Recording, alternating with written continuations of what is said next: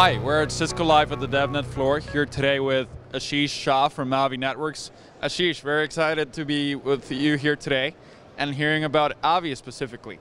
How are you doing? I'm doing well, thank you. And Andres, it's very nice meeting you and excited to be here as well. Absolutely. Please tell us more about Avi Networks. Absolutely. So the Avi Networks has built next-generation software-defined application services solution. It includes software load balancing, application security, and application monitoring, and it's built for next-generation software-defined data center environments. Very cool. Sounds like you're spot on. What a specific problem are you attempting to address? Absolutely. So as you know, that the data centers are moving to the next-generation software-defined automated environments. And while Cisco ACI APIC solves the network problems at layer 2, layer 3, you still have a challenge with the load balancing, the layer 4 to layer 7 solutions. So what Avi Networks is trying to do is solve that last mile problem where you provide end-to-end automation from layer 4 to layer 7 in terms of self-service delivery, automated experience where users can deploy their own load balancers, they can get application monitoring and analytics, and as they move to the next generation software-defined environment, they can get the same experience that they get in a public cloud for both on-premises, hybrid, and public cloud environments. Sounds like the ultimate experience the customer's after for. You're abstracting a lot of the implementation details and delivering the service insertion in a very automated manner. How do you leverage APIC and Cisco infrastructure specifically? Sure. So as you can see here, Avi's architecture is very similar to APIC's architecture. We have a central controller in form of APIC, which is managing the distributed ACI fabric. Similarly, on the Avi side, we have a centralized Avi controller, which is managing the lifecycle of the distributed software load balancers, which are deployed on UCS or any other x86 servers. The integration between Avi controller and APIC is through REST APIs. So whether you have 10 load balancers or 10,000, you have a single logical integration through the REST APIs. What Avi controller does is talks to APIC and automatically transfers policies between APIC and Avi. So when you do service insertion in APIC, let's say you have a contract for which you want to add a service graph. Once you do add the service graph, Avi controller automatically imports that information, includes endpoint group, the endpoints information automatically, and programs the load balancers. It programs APIC for the lift-shift mapping, for the device selection policies, talks to vCenter for the port group information, and so on.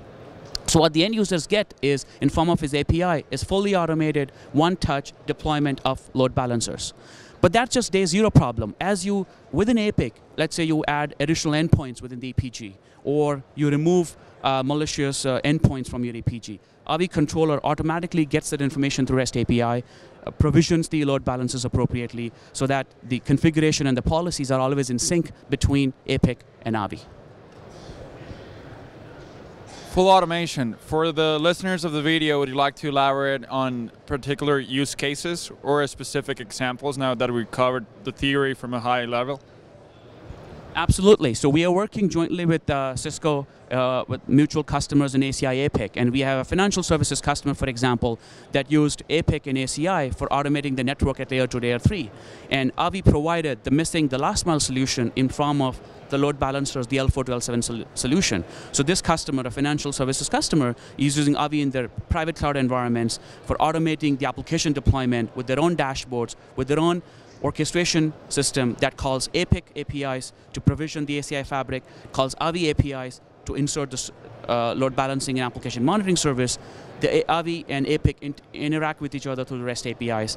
In the end, what the customer has is a fully automated solution which then they can give to their end users for spinning up their own applications, spinning up the load balancers, and also observing the telemetry, observing the health of the application, taking automated action based on how the application is doing, and elastically, for example, scale out the infrastructure by adding additional load balancers, adding additional applications. So it's a fully automated network solution from L2 to L7. And we have other customers around technology, around service providers, around financial services companies using Avi and APIC for layer 2 to layer 7 automation. Very cool.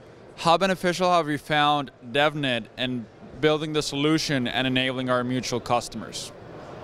So DevNet's been extremely helpful for us. It's a single-stop shop for our APIs across all Cisco solutions. So here we discussed Cisco APIC and Avi integration, but with the same set of APIs or similar APIs, Avi can also integrate with other Cisco technologies, such as Cisco CSP, which is the turnkey NFV appliance, a cloud services platform, where the customers get a turnkey software load balancers. We also integrate with Clicker for application orchestration through the APIs. And we plan to integrate with Cisco's Contiv, the container networking solution, as well as Tetration project. So again, the Cisco DevNet has been a fantastic resource for us for getting information about the APIs, for getting hands-on with it, and so on. Agreed.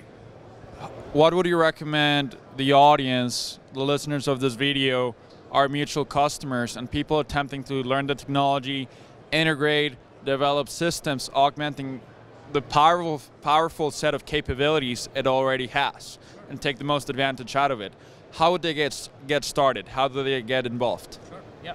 So just the first recommendation is go to the DevNet's website and check out the APIs, download the software in your environment. And second, if you're at Cisco Live here, come and check out some of the hands-on sessions. Getting your hands dirty is the best way to experience the power of Cisco APIs. As they say, learning and not doing is just the same as not learning. Thank you very much.